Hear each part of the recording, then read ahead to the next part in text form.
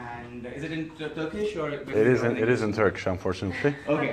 Hope it will be popular and translated. Here's the gist of what it's all about. Yeah, exactly. So let's welcome Percin and look forward to talking to you. Right. And yes, and one feedback which we got from a lot of people was that we want more of the folks who we can really relate to. So Percin has just started off. So the idea is that we can relate to his story, what he's been doing. So he'll not be talking retrospective, but we'll be talking out of his experience in the last few months here and there, right? So thank you. What do you? I just opened the Facebook live feed. That's why I'm holding this one. Raghav, yeah. There you go. If you could hold it vertical. Sure. I'm also recording myself because honestly, it is a very big privilege to be talking to you guys, especially at this university. Just a small introduction about myself. My name is Percin. Raghav sent my biography copy. I'm an entrepreneur, trainer, / author of a book called Entrepreneurship Stories, where I basically tell my own story. And I was here for a Model United Nations conference actually for the last 3 days. And I have a friend who studies here, she's Kanza, and she hooked me up with Raghav, and thankfully we managed to arrange this session. And today I'm leaving Oxford, unfortunately, but I had a really good time being here. So the session today is called Hacking Your Way Through as an Entrepreneur. First of all, this session is not a theoretical session. You could hold that vertical Raghav, it would be better. Better? Yes, sorry. Okay. It's not going to be a didactic session where I'm going to speak for the next 45 minutes. I'm going to speak for 15 or 20 minutes. I'm going to tell my own story, and I know how busy you guys are, and I know how intense it is for you guys here, so I'm going to try to make it as interactive and as fun as possible. And hacking your way doesn't mean that I'm going to tell you cheats or tricks on how to be a successful entrepreneur, because honestly there's no cheating to it. You need to work really hard, you need to know your why you're doing it, and keep motivated and never give up, because there is nothing failure.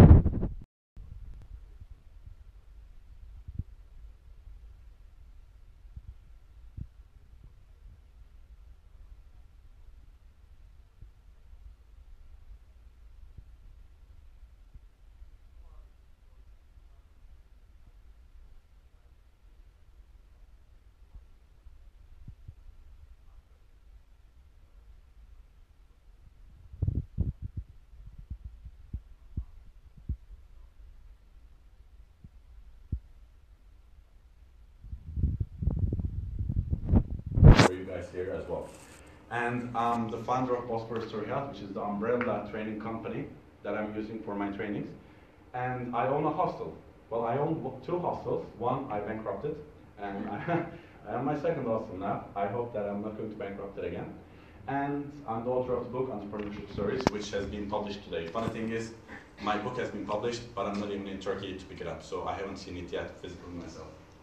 Who are you again? I'm specializing in entrepreneurship, public speaking, time management, traveling, stress management, and expatriates. Generally, I give my trainings in Istanbul, in Turkey, but I also travel abroad to speak about such topics. I have delivered more than 200 trainings. I'm 29 years old, by the way, but I have been doing this training stuff in NGOs, especially since I'm 18. So I have a lot of experience on that. But, I mean, it doesn't mean I'm a really good trainer. It means I'm trying to be a good trainer, and there's a lot to learn on the way as well. And I do it with great pleasure. I mean, if I had to choose one job that I want to do, it would be public speaking. I really like it. And why should we listen to you? Very understandable. Because I lost more than $70,000 on my entrepreneurship endeavor, so I can I can give you a lot of insight on what not to do, because I did all those. I faced a prison charge, not because I have a criminal record or not because I evaded tax, but because I missed some bureaucratic procedures during my entrepreneurship story. And I have been conned not one, more than a few times. This is the cover of my book. Because in Turkey, when you say, I have a book, people think you're the guru of that topic. So in Turkey, people are very impressed on this. But I know in England and Oxford, a lot of people write books, so you're like, yeah, fuck off. But yeah, I'm very proud of it. I just want to say this. It has been published this week. It was in the book fair this week, and I'm really looking forward to come and pick it up, because I don't even remember what I wrote in it now, because I started writing it last year. It's basically my story as an entrepreneur.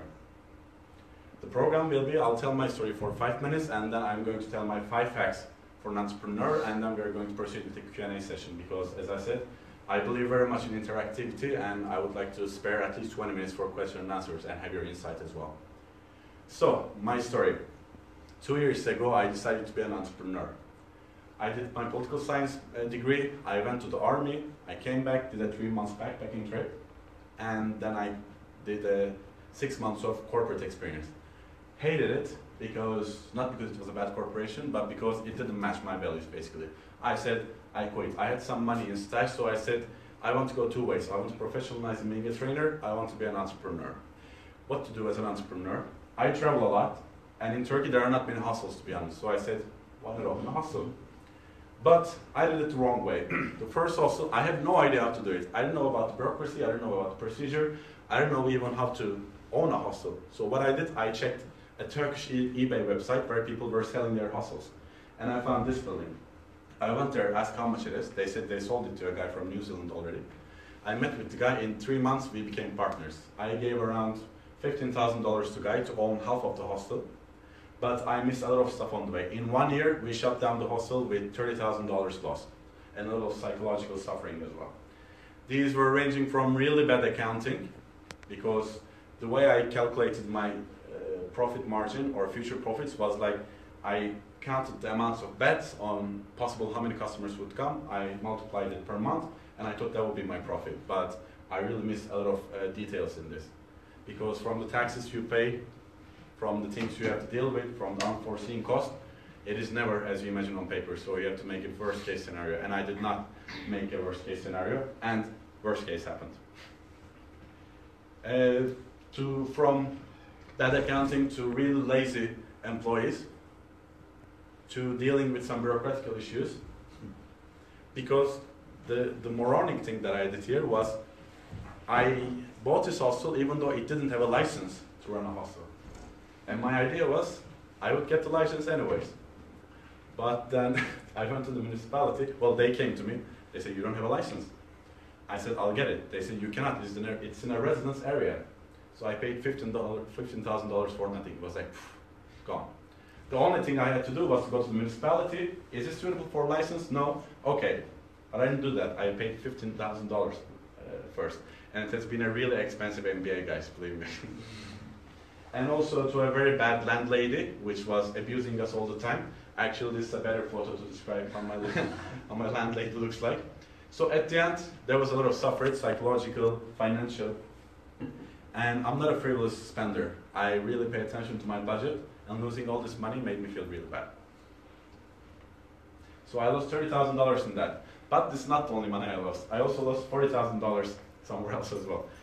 $30,000 I lost as an entrepreneur. It's acceptable, people lose more. But $40,000 I lost because simply I'm a very big moron. I'm not going to go into the details, but I gave it to a guy who said he would manage the money for me and then give me monthly profits. So I gave this money, but at the end I'm still dealing with this guy to get my money back. He stopped giving me monthly profits at some point, and now I can't even get my main money back. So I have lost $70,000 in a bit more than 1 year. So congratulations, Percin. And this is how I felt. I'm a very huge Game of Thrones fan, so I always use this depiction to show people how I felt in this process. But thanks to the season 6, like the last season, it was season 6, I guess, yeah. There's even a better gift that shows how I felt in that situation. This is basically how I felt. So that everything was coming on to me, and I had no idea what to do about it. But the key point here is, I guess, that you have to stand up and swallow it and learn from your experience and try to do better next time. Because I know people that failed 1 time, 5 times, 10 times, 20 times.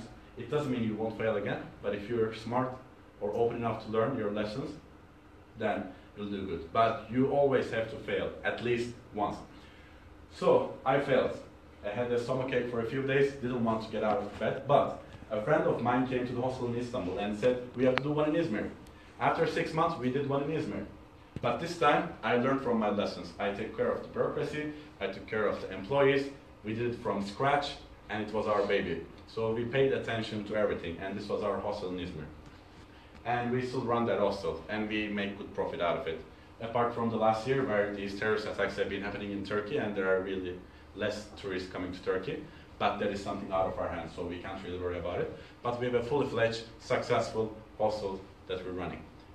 But this loss did not only allow this, it also helped me to proceed in my career as a trainer. because I started delivering classes on entrepreneurship based on my experience, and people really liked it. And since January we've been doing this, and I have delivered more than 20 classes similar to this, a bit longer in general. And these are the amount of people that started coming to our trainings. If I didn't lose that money, most probably this wouldn't have happened. So maybe it's going to earn me millions of, I'm exaggerating, but earn me millions of dollars in the future. This is only $70,000 loss. Instead of laying down and doing nothing, I decided to stand up and go on with my loss, because I can't turn the time back, right? What's done is done. And now I'm proceeding in my career as a trainer. I have my own website, I have my book, which I'm very proud about, but this doesn't ensure that I'm not going to fail again. But I have learned a lot through the hard way. If I did more research, I didn't have to have all these sufferings, but apparently, whatever it is, it is. So, this is my story in a very short nutshell. If you want more details, we can always keep in touch via Facebook, email, whatever, but here I also want to talk a bit skill-based. Because during my entrepreneurship endeavor, there has been a lot of times that I also succeeded in pieces by pieces. And also I see myself successful in the general picture as well, because I do what I like. There have been a few times where I have went out of conventional methods, which really took me to the road to the success. And that is what I actually want to share with you guys today. That's why I called it the 5 hacks. But this doesn't mean, again, that I choose the easy way, but it just means I chose an unconventional method. I was very stubborn, I was very optimistic, and I achieved something at the end. For example, my first hack, getting a government grant of $25,000. Turkey, as many countries, gives grants to SMEs, small and medium enterprises.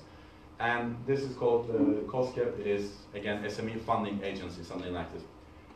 So what you do, you go to a course for a week, which is terrible, you get really bored, but you have to take the diploma, and then you fill in an application form for 20 pages. And then you give the application form, they tell you if they like it, or if you have to edit something, and you finish it, and then they call you, and they say, please come, give a face-to-face presentation. But there, they say they want to find more about the content. But I have realized, because this is not a political institution, but obviously, this is a Turkish institution, so you have to speak about your why more than your what. So I went to the presentation hall. It was a place like this, but only with 3 judges. So there were like 10 people, because they took someone every 15 minutes. And everybody went there to talk about their what. So one guy came, he said, I'm very confident because I have this, I have that, I'm going to get the grant 100%. So he entered the room, he came out very sad. I said, what happened? He said, they're not satisfied with my presentation, I didn't get the grant. Left. Second woman, she was stressed because of the first guy, entered, then exit. And what happened? They didn't find it sufficient enough. I didn't get the grant. Exit. And the stress was growing on me as well, because I was in the 4th line. Third woman, entered, exit, very sad face. What happened? Didn't get it. And my turn. I said, I ought to be a bit unconventional here, because if I talk about the document all the time, they're not going to listen to me, because they're tired of that. So I entered. I generally listen to them. They ask their questions. They want to talk a bit, comment on it. One woman said, oh, my daughter stayed at a hostel, oh, great, blah, blah. So it was more of a chit-chat, because they read that document already. I didn't need to repeat it. And at the end, I planned a very small speech in my hand that I thought would benefit them, me, and make them understand why I'm doing this. So I told them, okay, look, there are 3 reasons why I'm an entrepreneur. 1, to constantly develop myself. 2, to provide employment opportunities and a very comfortable space for people that come. 3, and that was a place where I pierced them right in the heart, to represent Turkey in the international arena, because we host 50 foreigners every day, and this means 50 ambassadors every day. And quiet for a minute, and they said, okay, thank you, we're going to call you. And I left, and then one day, they called me, they said, you got the grant. If I told them why I'm doing this, or my profit margin, or my calculations, most probably I wasn't going to get it, because they were tired of hearing it. What I said, I talked about my why I'm doing this, and how this could benefit them. So the lesson I learned from this, what they say they want, is not always what they want. My second hack, exaggerating what you do, but of course in line of ethics. I heard from a very important figure for me. He said, you can exaggerate things, but it has to be in line of ethics. For example, when you put on your CV, master in customer service, after 1 year of waiter expertise. People like to exaggerate, and that's okay.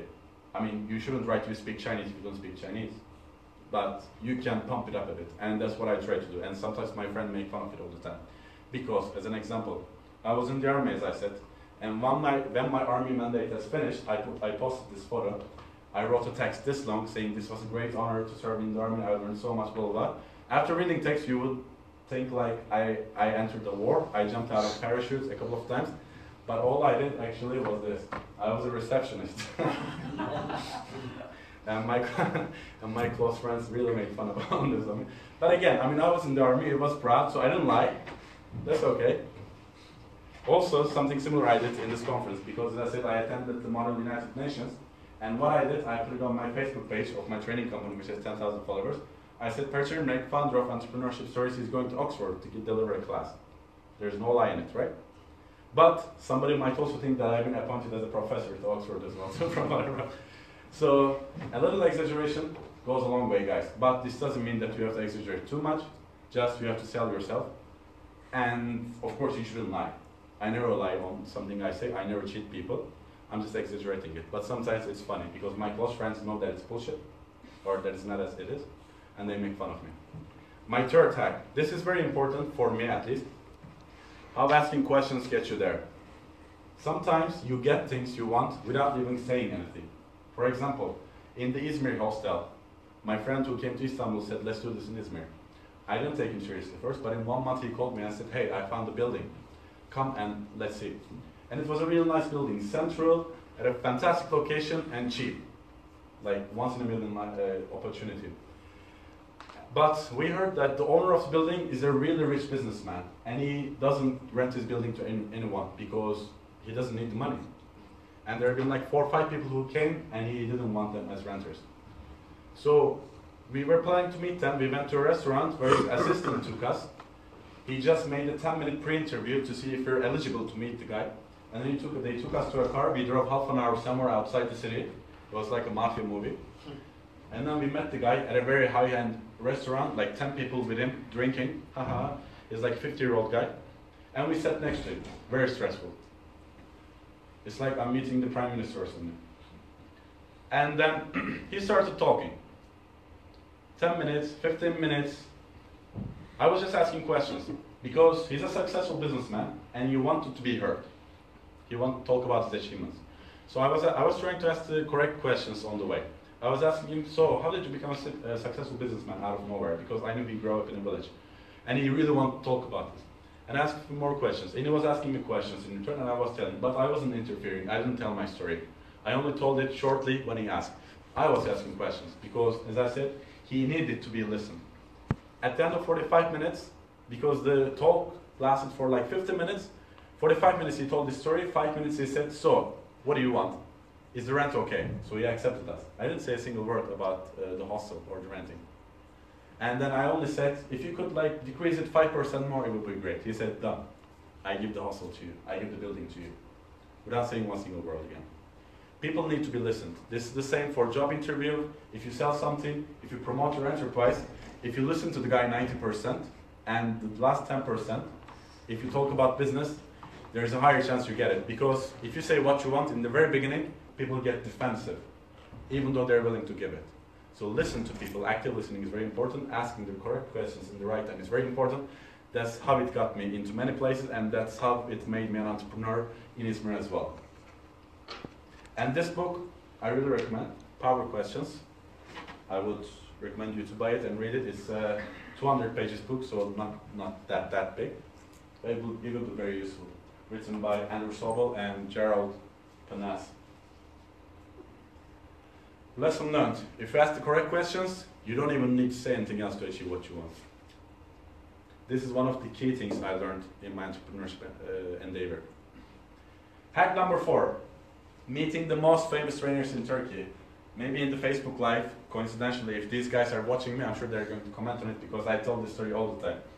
So as a trainer, as a guy who wants to professionalize in the training field, what you do, you connect with people who are really successful. So there are like 5, 10 really top trainers in Turkey. Like these trainers, they earn like $10,000 from a 2-hour speech. They're really important. Like imagine Tony Robbins, John Maxwell, Simon Sinek. So these are Tony Robbins of Turkey. So this guy is called Kemal Islamoğlu, a very high esteemed trainer. Speaks to thousands of people. every day. This is called Fazıl Oral. He also gave a TED speech in Turkey, a very important trainer as well. He's the chief learning officer in Deloitte in Turkey. And that's Evrim Kur'an, a trainer on generational differences, very successful as well, her speech on TED conference. So what I did, I have Googled training companies in Turkey, and I written the same message to them, but I didn't CC them all. I written, okay, I CC'd them apparently first. I have sent an email to them saying, hello, my name is Percin, I do this, I want to do this. This was 2 years ago. And I also included Kemal, Fazıl, and Evrim in these emails as well. Well, I didn't include Evrim, sorry, that was something else. So I sent them to training companies. And Kemal İstanbul, the famous guy I was talking about, he replied to my message in 26th of June 2014. He said, I'm available at this time in July, in 3 weeks, would you be available? And then I sent him my first email. I said, sure, would be great. And then I sent him a second email. As a reminder, I said, I couldn't get a reply from your email. Could you please reply in a very polite and formal tone? And then he said, I'm too busy, let's meet in 2 months. I was like, 2 months? Seriously? And then he postponed the meeting to August. And then meanwhile, I got an email from Fazıl, the other important trainer that I was mentioning. Meanwhile, I was reminding Kemal İstanbul in August for the second time that he didn't reply to my emails. But what I was doing, I wasn't sending an email each day. I was sending an email every 2 weeks, every 1 month, because I didn't want them to call the police and say, hey, we need a restraining order to this guy. So I was trying to be as diplomatic as possible. And then Kemal and Fazıl, apparently they're friends, because I mean these people know each other, and they say, we want to meet you together. But these guys only have like 5 days per year free. And if they want to meet me together, that is like impossible. And I said, no shit. And then meanwhile, I was reminding them for the 3rd time. And Fazıl Oral, the other trainer, finally replied after 1 month. He said, yeah, I would love to meet, blah, blah, blah. And I started reminding them. I reminded them 4th time, 5th time, 6th time. And if you look at the dates, it is once every month. So I was putting on my calendar, like, remind this guy, remind this guy, remind this guy. Again, not too often, not too rare. And meanwhile, I was sending more emails to more training firms. I get a few responses only. And that's generally what I experienced. Even like when you do job applications, if you send 50 job applications, you get a reply from 10 of them, and 2 of them say, let's come and meet. And maybe if you're lucky, 1 of them says, okay, you're hired. So you have to keep going.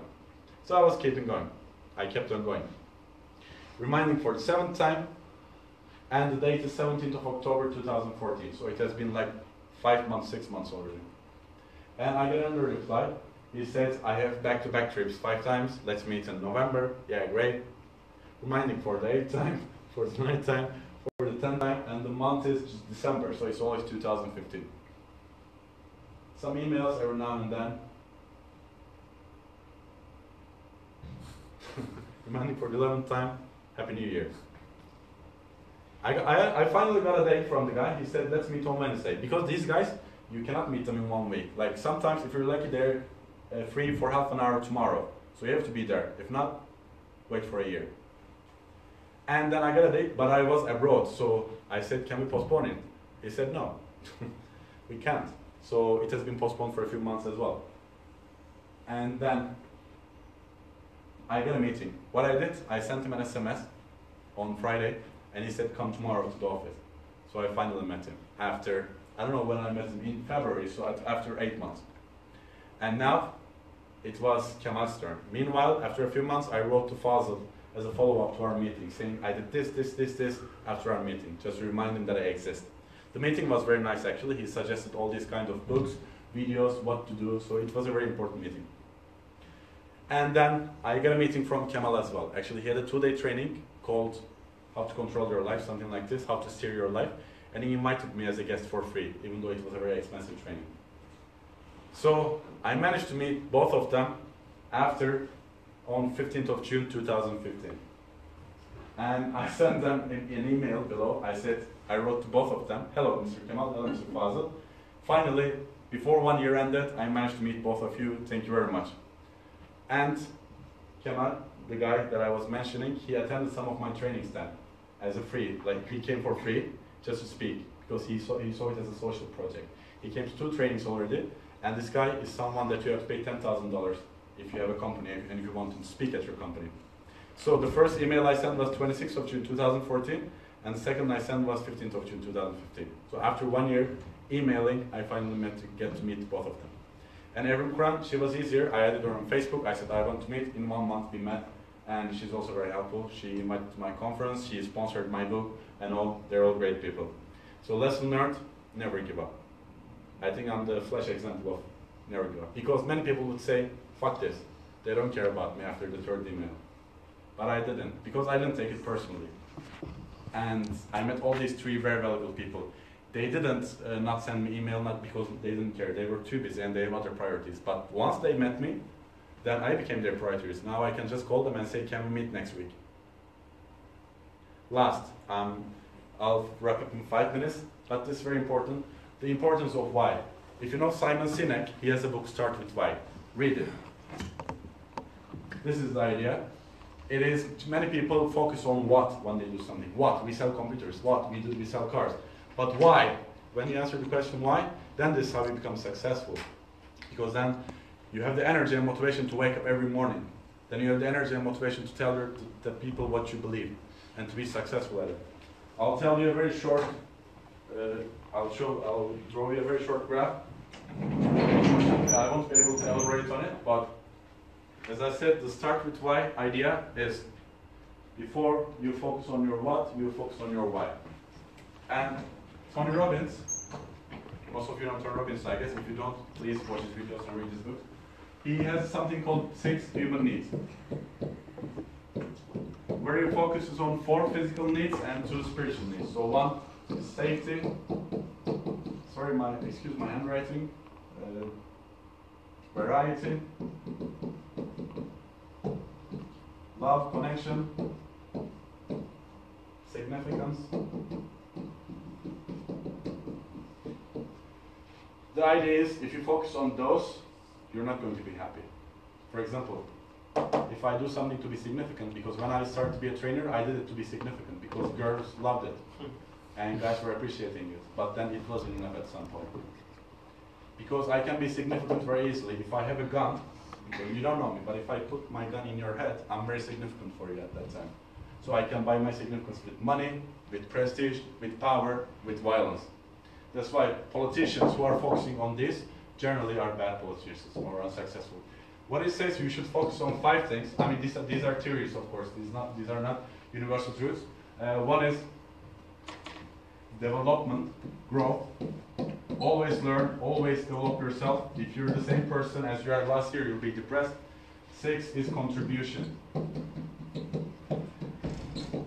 In Turkey, the main problem we have, when we do something, we ask, what is the benefit to me? When you think like this, you're not getting anything. Then we have started turning to win-win situation. If I give you something, you'll give me something, and we'll both win. But if you focus on doing something, contributing something, just without any expectations, that's where you're getting everything, guys. Because then you'll give the true energy to be successful and happy, and it will make you happy. Because buying stuff, buying cars, buying clothes, it will only make you happy for 1 or 2 days. This is a trick.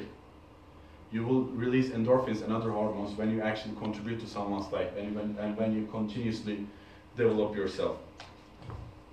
So, my summary would be, because I've taken enough time already, to be a successful entrepreneur, it's not rocket science. You have to work your ass off.